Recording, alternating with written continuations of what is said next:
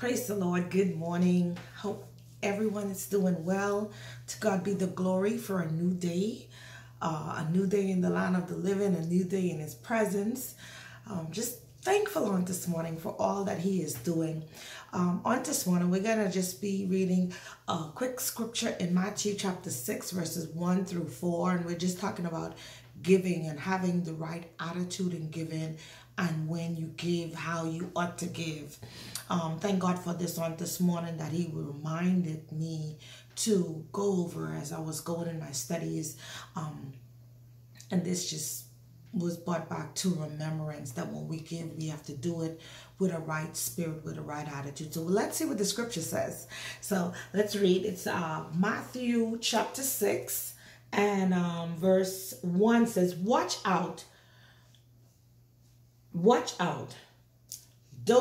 Don't do your good deeds publicly to be admired by others, for you will lose the reward from your Father in heaven.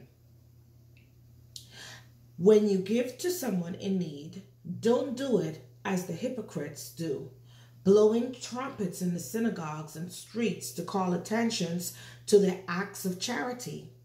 I tell you the truth, they have received all their reward they will ever get.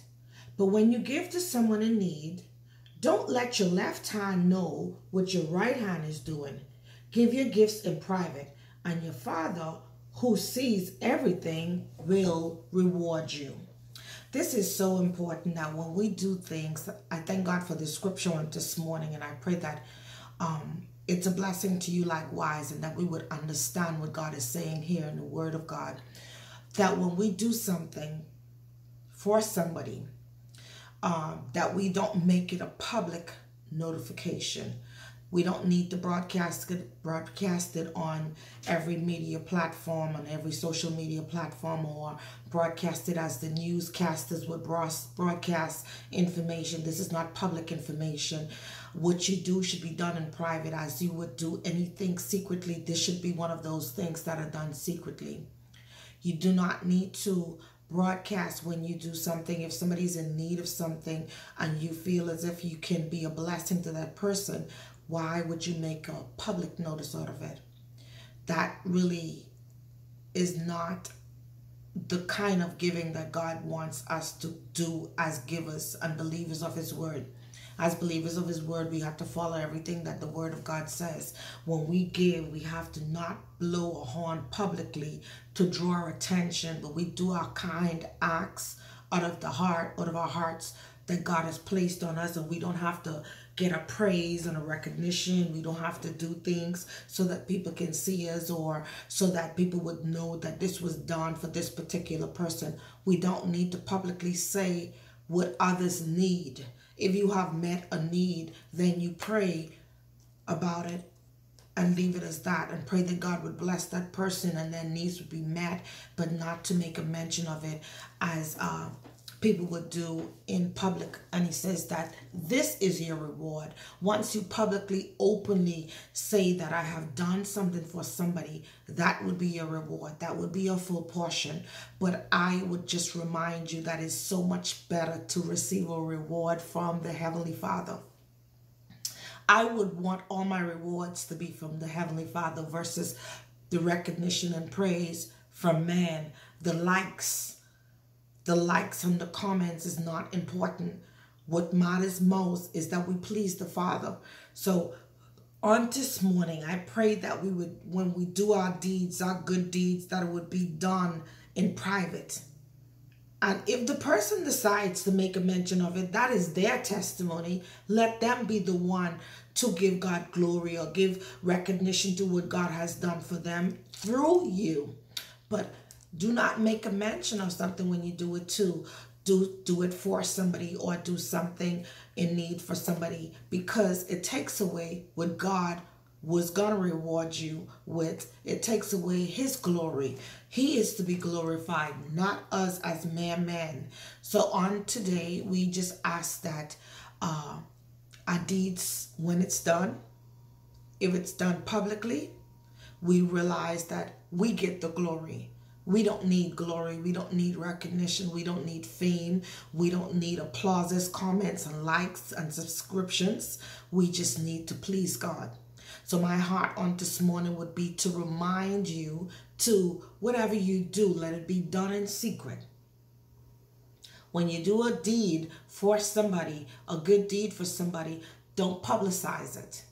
Don't publicize it, please. Let God get the glory. Let us follow what the scripture said. The scripture says whatever we do, when we're teaching about giving to the needy, when someone is in need, you don't want to broadcast that there is a need for somebody. You pray for that person. And if you can give, thank you, Lord, keep it moving. You keep it moving. You give and you keep it moving. You don't need to make a public recognition or send out a notice about it, because God does not glorify in you getting recognition, but he gets the glory because God turns the hearts of man. We are in a position, whatever position he has us in, and we have to be careful, because when we think that we have put ourselves in these positions and we want to give out of our own self, then guess what? God is the one who had given unto us. Be careful that it might be removed. So when we give to the needy or those that are in need, we don't need to publicize people's needs. We don't need to publicize people's time of their desperate situations, especially now during a pandemic, especially now where most people are without jobs. So the Bible says we see a need, we ought to meet the need, and if you see somebody that is in need, you don't just say, God bless you, and keep it moving. If you can help, you help. But it's not to be recognized by you. It's to be recognized if the person wants to give their testimony. It's a difference. But we need not to sound the trumpets and make a loud public announcement about it. So I pray that this was a blessing to you all.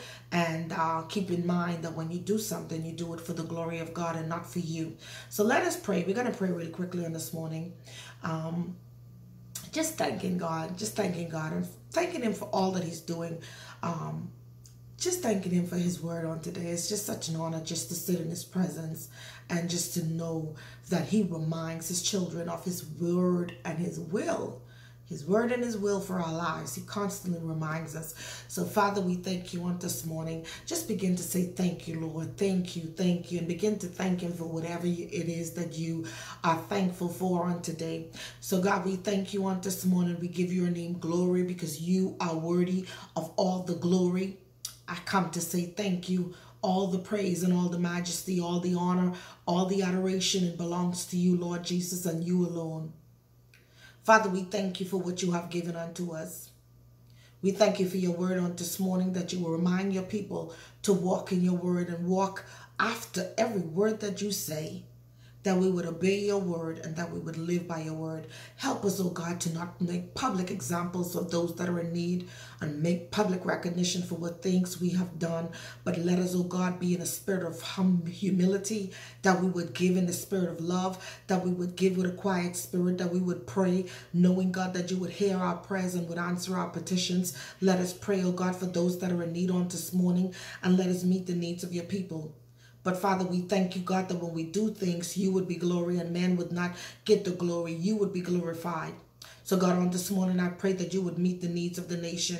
I pray, God, that in the midst of everything that's going on, that you would, oh God, open the windows of heaven and that you would make ways and that you would bless all men, God, that they would come to the knowledge of you. I pray, God, that men would pray, that they would seek your face in this time. I pray that they would understand, God, that you're waiting to hear from them and that you hear and you care for each and every petition that was asked. I pray, God, that when men ask, that they would ask in faith, believing that whatever we ask you for, Father, it shall be done. I pray, God, that your people would not waver in their request. I pray that their request will be made known unto you, and that when their request is made known, God, you said you would answer their request. Father, on this morning, I thank you, God, that the petitions of your people are before you, and you hear your petitions. You hear the petitions of your children. I thank you that you would answer the prayers of the nation. I thank you, God, that you would, oh God, make ways out of no ways. I thank you, God, for the faith of your people, that it would be restored. I thank you, God, that the faith for those that have faith will be continually built up to a greater faith in you. Father, I thank you, God, that we would encourage men to pray. I thank you, God, that we would encourage men to walk by your word. I thank you, God, for your word, God, that it would bring life and light, and your word would bring directives, and your word would bring peace, and your word would bring hope. Your word brings understanding. Your word bring knowledge on today. Father, I come to say thank you. Thank you for your word, God, that would bring comfort to your people, God, as they hear it. Father, open the ears of your nation, God, that they would hear from you, that they would hear your word, that they would live by your word, they would trust in your word, that they would believe in that which your word says. But God, on this morning, we come to say thank you. Thank you, thank you, thank you. Thank you for all that you are to us. Thank you for what you have already done. Thank you for what you're going to do. We thank you for things in advance. We walk continually in expectation of your word. We say thank you. Thank you, Father. Now, God, have your way. Have your way in the nation. Move mightily. You get the glory. You get the glory. You get the glory. All honor and majesty belongs to you. These things we ask in no other name than the sovereign name of our almighty Savior. In the name of Jesus Christ of Nazareth, we say thank you. Amen and amen and amen. Thank you, Lord. Have your way, Lord, in our lives. Hallelujah, God. We give ourselves to you on today, and we say thank you. Thank you, Lord. Be pleased with our service unto you. Whatever we do, God, you get the glory. You get the glory. Be blessed and let God be glorified in your lives.